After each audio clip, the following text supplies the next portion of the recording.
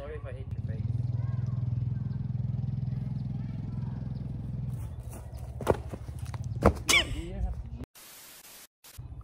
That was a practice run. Okay.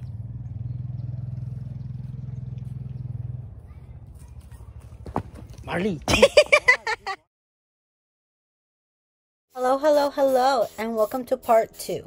Alright, here we go again in Chavi and his socks and sandals. But anyways, here he is air drying all of our cabinet doors. We did wipe them down with the damp cloth prior to this video. We are prepping them to get primed. The primer we are using is the Kills 3 Premium Primer Extra Heavy Duty and Stain Reducer. Alright, so let's get started.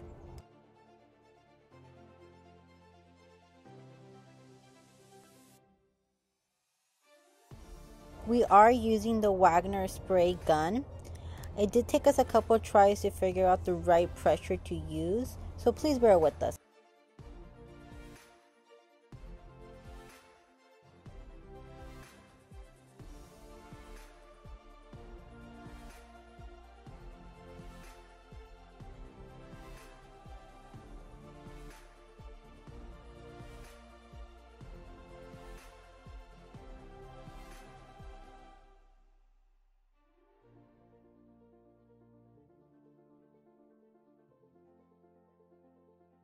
Okay, so now we are done with putting primer on both sides. We're going to go ahead and wash this gun out so we can get ready for paint. Let's do it. Let's go.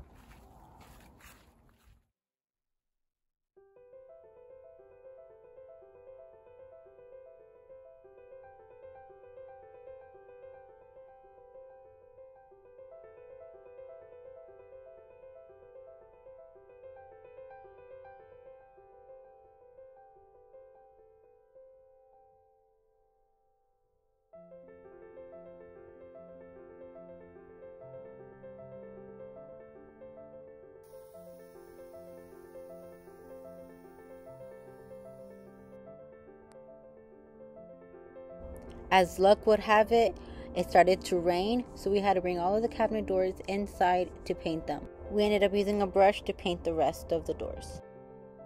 We had an idea to paint the trim pieces of the cabinet doors, so here you'll see me applying the scotch tape to around the trim area to have it prepped for the paint.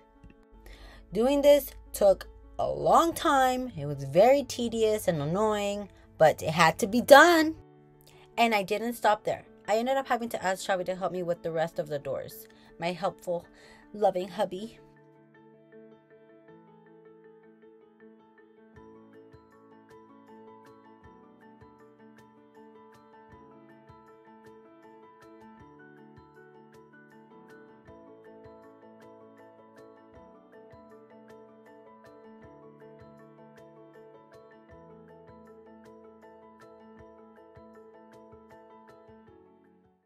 Okay, now it is time to paint this sink and then the wall and tub of the RV bathroom. And I covered up this little hole, taped around the area. So this is going to be painted, and then that's going to be painted, and then this is going to be painted as well. You have to sand it and clean it very good before you actually start painting it. That's what it said in the instructions. I'm going to be using the Rust-Oleum Tub and Tile Refinishing Kit. This stuff is very, very strong, so hopefully I don't die.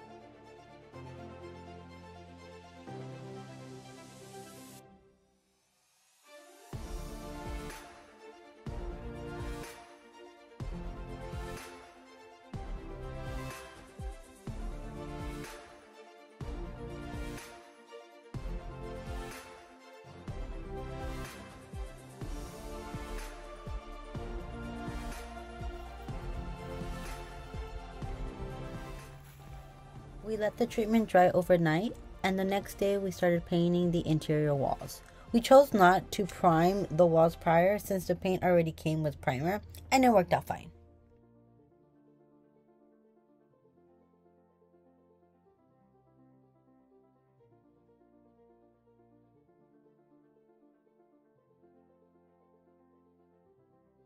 Okay, while the paint in the shower is drying, I'm going to paint this fridge.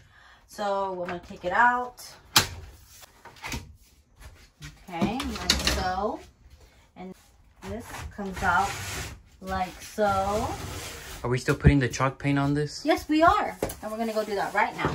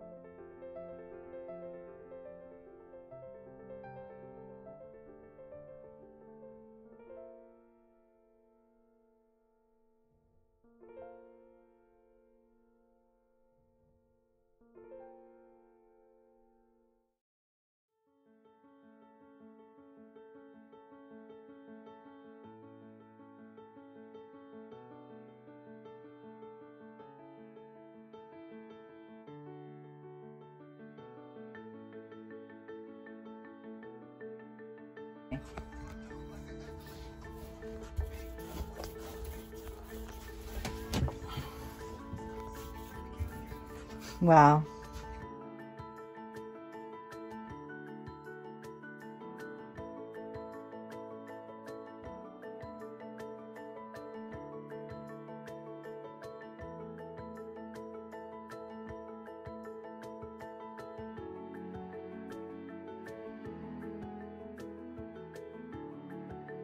Here's the wallpaper we're using. Now, either this wallpaper is going to look really nice on this wall, or I'm going to mess it up. So let's see how it goes.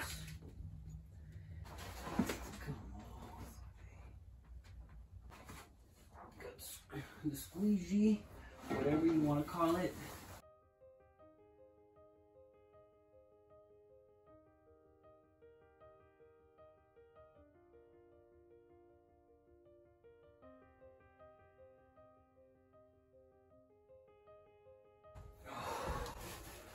These two little pieces really tired me out, but you know what? We gotta keep going.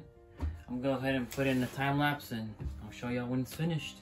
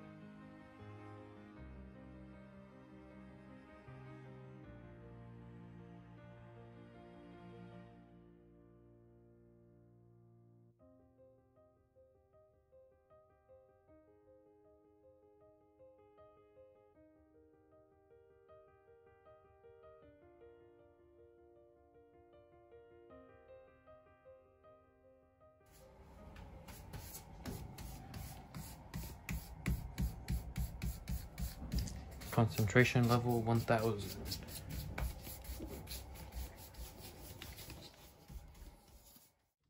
Here is one example of what the doors ended up looking like.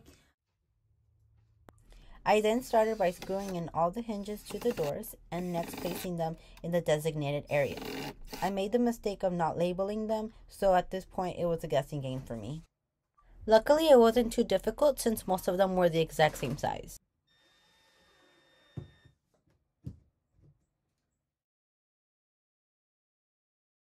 We did run into a pickle in doing the painting and the pretty part of part 2. So look that way. Oh no. Oh no. Oh no. Oh no. Oh no, no, no, no. Yep. So much for our wallpaper. I was looking forward to this. It actually came out really good when I first did it, right? But unfortunately, I don't really know what went wrong. What I think went wrong is this curved wall. Because obviously here it's peeling down. These weren't feeling it. And this one almost stayed on. Then another part we messed up on, or I messed up on, was right here. The instructions of the wallpaper, it says that you need to overlap it.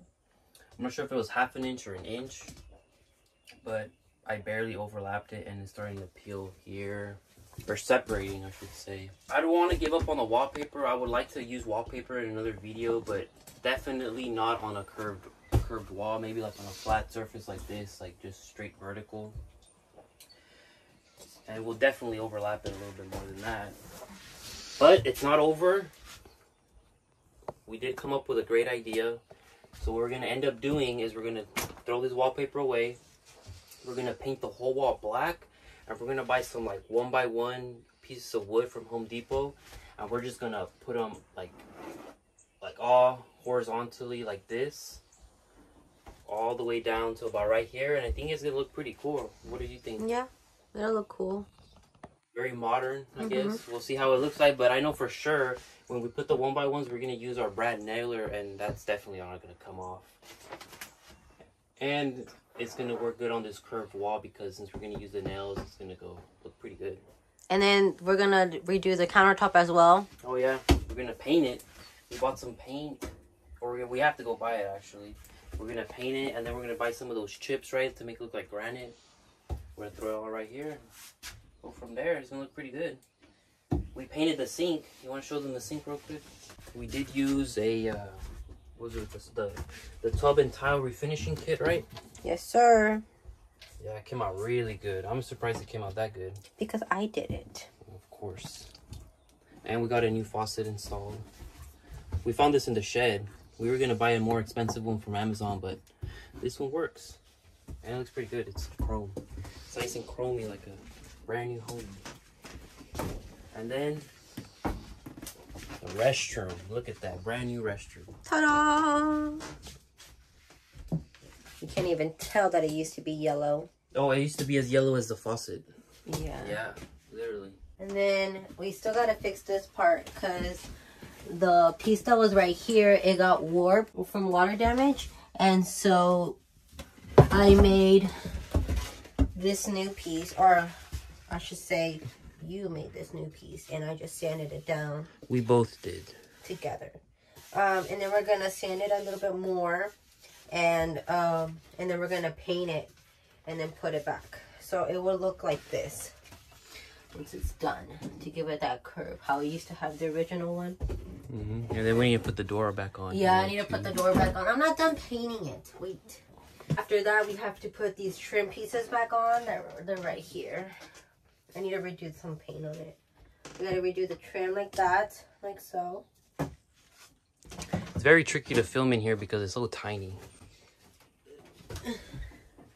All right. And then we got to do the floor because this is not attractive. I think we could leave it like that. No. What do you say? Should we go to Home Depot already and get the stuff? Yeah, I think we need to go to Home Depot. I think we already figured out what we need to buy. We need to buy flooring. We need to buy the paint that we're going to use for the countertop. We need to buy some food. Food, yes. And then we need to find some 1x1s for the curved wall. But since we're not going to use this wallpaper anymore. No. Easy, Marty. We haven't had breakfast yet. All right, well.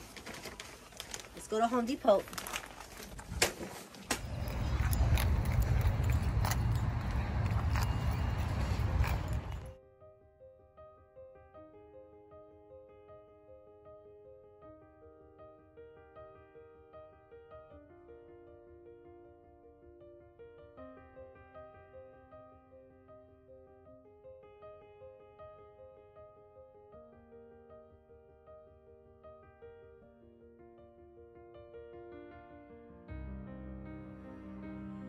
And that concludes part 2. Stay tuned for part 3 in this RV remodel series. If you enjoy videos like these, follow along by subscribing and press that notification bell for more videos like these. And if you enjoyed this video, click that like button while you're at it. It truly does help support the channel. Well, we'll see you in the next one. Bye!